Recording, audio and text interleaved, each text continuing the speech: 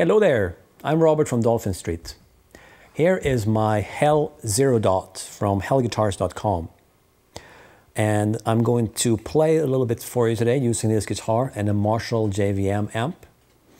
And in general, I just wanted to share with you that I've had this guitar for over a year now, and I keep coming back to it. I do some recording, you know, my lessons, I play gigs with a couple of bands, and I tend to always go for this guitar, to be honest. And the reason for that is that, well, it's incredibly versatile. You have these really nice sounding pickups from bare knuckle, and with a really fat sounding humbucker and great single coils. And it's easy to play.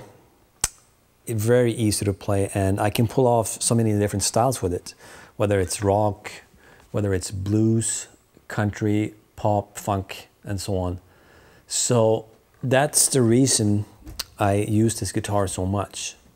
So in this demo today, I will try and play some stuff for you that will hopefully show you the versatility of this guitar.